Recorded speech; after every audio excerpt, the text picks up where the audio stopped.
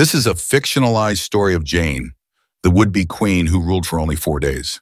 She was eventually executed, but the TV show twists the tale into fantasy. A noble lady named Jane fixes up an ointment to help her friend's itchiness in her nether region. They got crabs back then too. Jane tells her she'll need a few weeks to heal, to which she complains that she can't abstain for that long. Her best friend/servant, named Susanna, comments that it isn't hard for Jane to do since she's saving herself for marriage. But Jane corrects her and says she's saving herself for herself.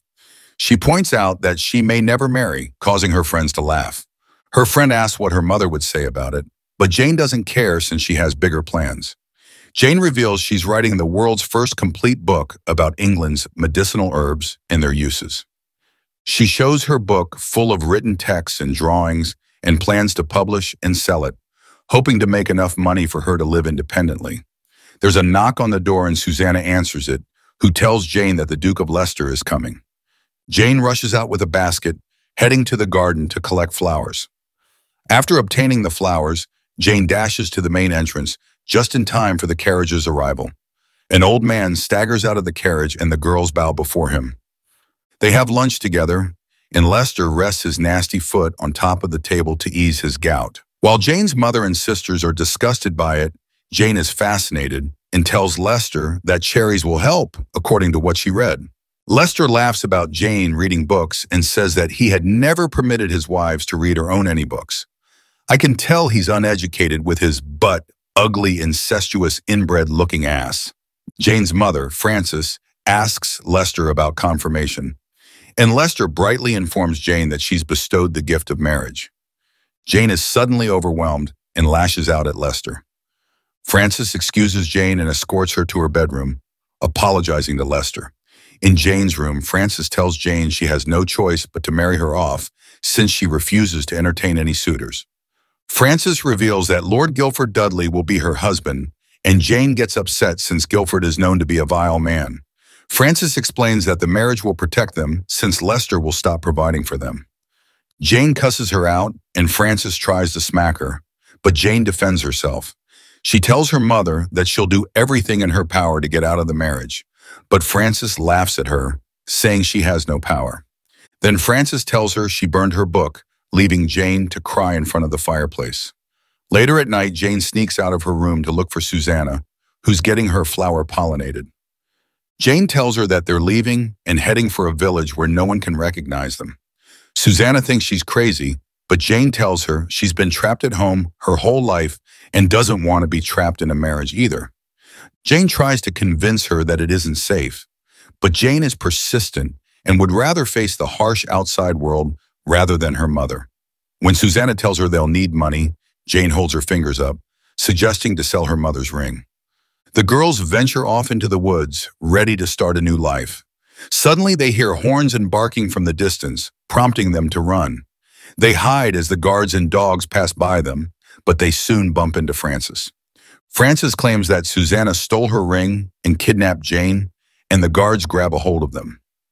Jane tries to explain she's behind everything, but Frances insists she didn't do it and says that Susanna will be sentenced to death. Susanna apologizes to Jane before breaking free from the guard's grasp and shifting into a hawk. Jane watches her fly away, surprised that Susanna is an Ethian, a human who can take an animal form. I was always hoping someone would adapt animorphs into a show. Frances tells Jane that there are consequences for hiding an Ethian, but Jane replies that she wasn't aware that Susanna is one. Jane dives into the history of Ethians and discovers that they were exiled by King Henry, forcing them into lives of hardship and crime instead of allowing them to live with Verity, who are regular humans. As the preparations for her marriage to Guildford continue, Frances pays a visit to the Dudley estate. Jane quickly runs after her and tells the oarsman to follow Frances' boat. There, Jane boldly tells Lord Dudley that she doesn't want to marry his son. Lord Dudley only smiles at her and says that nobody cares what she wants. Jane leaves the estate in anger, but encounters a man being rude to children. Jane stands up for the kids and tells him to surrender his coins to them. The man obliges and leaves, and the kid tells her that he's Lord Dudley's son. Jane realizes it's the man she is to marry and is mortified how much of a sissy bitch he is. Desperate to prevent the marriage, Jane turns to her cousin, King Edward. She visits him and is heartbroken to find him in poor health. Edward confides in Jane that she must proceed with the marriage since he has already approved it. For those angry about a black king, may I remind you there are anamorphs in this show. He explains that just as he had to accept the burdens of kingship against his will, she too must fulfill her duty for the greater good of the kingdom. Edward reveals that he has a fatal illness, and the chances of being the first to recover from it are low. Edward's sisters, Mary and Bess, arrive to visit him. Mary instructs Edward's advisor, Lord Seymour, to bring a pie she had made for the king. After eating the pie, Edward begins to choke. The guards rush to call Dr. Butts, but Jane intervenes, asking Bess to find a lilac flower. Jane instructs Edward to bite the flower, which immediately alleviates his condition. I hate to make him the butt of jokes, but man's teeth doesn't look too bad for England. Jane insists she can't leave with Edward's condition, but Lord Seymour sends her home, insisting the king needs to rest. As Edward's health continues to decline, Lord Dudley arrives at the royal court. Seymour and Dudley each attempt to influence Edward to designate their preferred successor. Seymour wants it passed down to Mary, and Dudley wants it passed down to Jane, who has direct lineage in royalty. Edward ultimately writes his will, sealing it with instructions that it be opened only after his death. On her way home, Jane's chariot breaks down. Seizing the opportunity for some solitude, she decides to ride a horseback alone. Meanwhile, Seymour tries to coax Edward into eating more of Mary's pie, but Edward's loyal dog, Petunia, intervenes by biting Seymour and causing the pie to drop. Furious, Seymour orders the guards to kill the dog, but Edward intervenes, dismissing Seymour and protecting Petunia. As Jane is free to roam, guards suddenly burst through the woods in search of her. She takes a detour to a lively tavern, where she is struck by the sight of men and women having fun. In the tavern, Jane's attention is drawn to a captivating man. They engage in playful banter, enjoying each other's company. Suddenly, royal guards storm the tavern to arrest Archer, a notorious thief.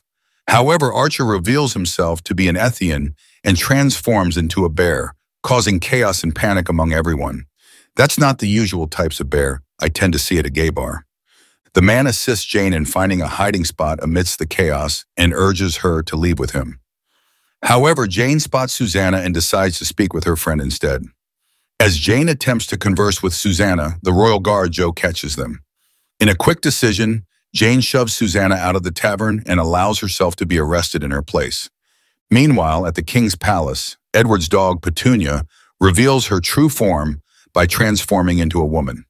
She prevents Edward from consuming poisoned food, explaining that she was sent by his grandmother to protect him. Edward is bewildered, believing his grandmother to be deceased. Petunia shows him a locket as proof of her claim and informs him that someone has been trying to kill him by poisoning his meals. While Petunia grabs a robe to cover her bare body, Edward realizes that he may be a closeted member of the LGBT community. As Mary and Seymour are having a secretive rendezvous, Mary questions him about their scheme to poison and eliminate Edward. Seymour, anxious about her response, conceals his concerns that Edward's will might designate Jane as the heir. Meanwhile, Jane is about to be dunked into a well as punishment when Frances arrives just in time to rescue her and take her back home. Jane pleads with her mother to stop her impending marriage to Guildford. Frances, however, threatens that if Jane refuses the marriage, their younger sister Catherine will be forced to wed their great-uncle Leicester. Reluctantly, Jane prepares for her wedding, still haunted by thoughts of the man she met at the tavern. To avoid the ceremony, she plans to feign illness using Beetlejuice. As Edward escorts Jane down the aisle, she is shocked to discover that Guildford is the very man she encountered at the tavern. Suddenly, Jane bleeds from her mouth during the ceremony and falls to the ground, but Guildford sees through her tricks. Jane lies on Dr. Butt's examination table as he tries to determine if she has contracted the illness rumored to afflict King Edward. Using someone else's piss, the doctor swishes it in his mouth to help him detect any anomalies in Jane's blood, but he finds nothing. They always told me these were the golden years. They didn't tell me about the golden showers. Realizing there's no escape, Jane decides to abandon her act and heads to the church to marry Guildford. At the wedding reception, Jane and Guildford engage in petty arguments. Frances and Dudley insist that their children remain civil toward each other until the bedding ceremony later that evening. As Dudley makes a toast to celebrate the union, Bess delivers her congratulations on behalf of King Edward. At the king's palace, Mary and Seymour attend to Edward, who is merely pretending to be ill. Once they leave, Petunia transforms into her human form and informs Edward that she can detect the scent of poison. She suggests that they venture to the market to trace the source of the poison and uncover who is plotting against the king. Petunia insists that Edward promised to visit his grandmother after he gets revenge. Meanwhile, Jane struggles with her growing fascination for Guildford. At the wedding, Jane's youngest sister, Margaret, prompts a kiss between Jane and Guildford, sparking cheers from the guests. Guildford twirls Jane and attempts to kiss her, but pushes her away, leaving her in suspense. Jane spots an Ethian attempting to steal silver coins and decides to follow him. She inquires about Susanna, but the thief denies knowing her before making a swift getaway. Later, Jane and Guildford prepare for their bedding ceremony. As the maids help Jane undress, Frances offers her advice on handling eggplants. Meanwhile, Dudley urges Guildford to consummate the marriage quickly, emphasizing the importance of this union for their family's reputation. During the ceremony, the wedding guests watch and cheer as Jane and Guildford awkwardly maneuver under the blanket, putting on a show. Is this like prehistoric OnlyFans? Eventually, the guests leave the newlyweds alone. In private, Jane and Guildford have a heated argument. Guildford asserts his dominance, calling himself Jane's lord and commanding her obedience. Angered, Jane throws wine in his face. Jane angrily enters the dressing room but gets stuck. I don't know about you, but I like being dominated in bed.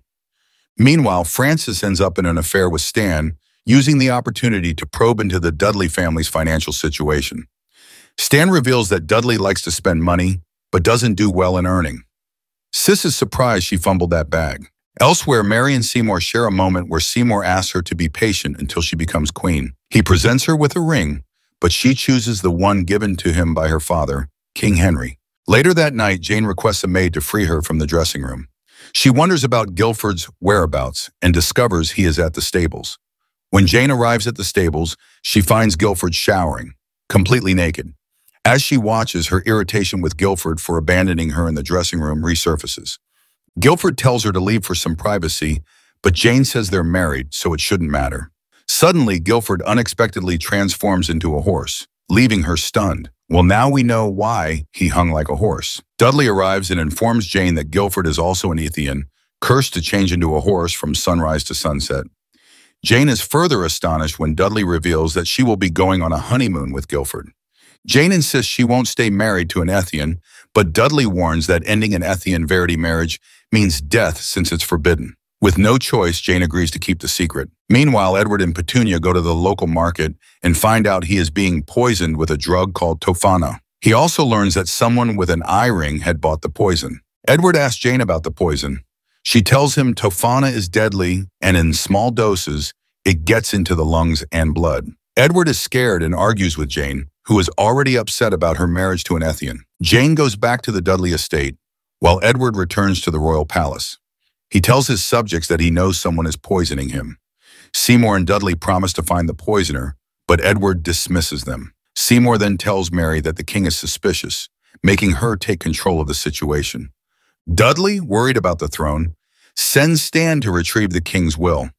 As Jane heads to her honeymoon, a man attacks her and asks for valuables. Jane rushes to open the chest full of wedding gifts, but is surprised to see it's only filled with books about medication. The man tries to take Jane instead, but Jane throws the books at him, causing him to run away and shift into a goat. As Jane looks back at the books, she's surprised to learn that Guildford also reads about medicine. Meanwhile, Stan meets Frances and informs her that King Edward's will is missing. Seymour, Mary, Bess, and Dudley gather in Edward's room and accuse Dudley of being the poisoner. Dudley tries to defend himself, but Seymour slips a packet of tofana into Dudley's pocket, claiming Dudley is poisoning the king to make Jane the queen. Edward orders Dudley's arrest, but before that happens, Mary attempts to poison Edward again. Edward notices the eye ring around Mary's neck and realizes she's the one trying to poison him. Mary sprinkles the poison onto his face, causing him to fall unconscious. Later that night, Guildford returns to his human form and tells Jane he is willing to divorce her if she helps him find a cure for his daily transformation into an Ethian. Jane agrees and expresses her desire for independence and freedom. Guildford escorts Jane to her room, assuring her that they don't need to fulfill their marital obligations, but an undeniable attraction lingers between them. Edward manages to escape from the room where Mary and Seymour had confined him. Seeing the open window, Seymour and Mary assume that Edward fell while trying to escape and believe that the king is dead. What did you guys think of this one? Should we cover more?